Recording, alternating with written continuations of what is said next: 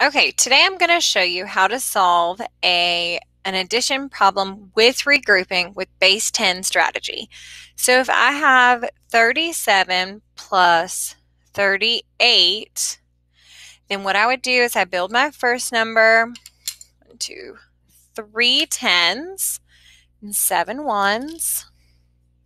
I like to split them up so that I keep my tens and ones. 1, 2, 3, 4, 5.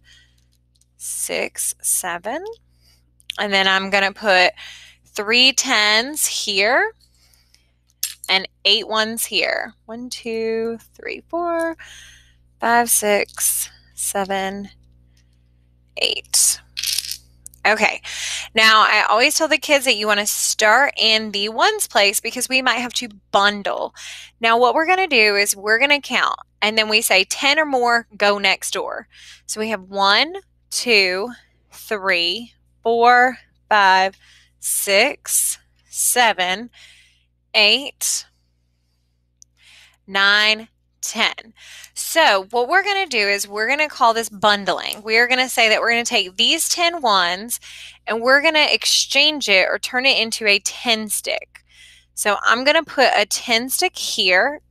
I'm going to take these away because it is the same. It's equal to a 10. Now I'm going to see how many ones I have left. 1, 2, 3, 4, 5 ones. And 1, 2, 3, 4, 5, 6, 7 tens. So the answer to my problem is 75. Now, if they do not have the base 10 pieces at home, they have to draw this, and it looks a little bit more complicated. I'm going to use a second color to help show what it should look like. Okay, so I set it up pretty similarly. What I want to do is I'm going to draw this little table so that I know I have my 10s here, my 1s here. So my first number is 37, so I'm going to draw 3 10s and 7 1s. And then my second number is 38, so I'm going to draw 3 10s and 8 1s. Okay.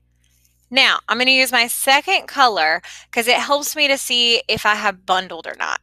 So I have 8, 9, 10. Remember, if we have 10, we're going to turn it into a 10 stick.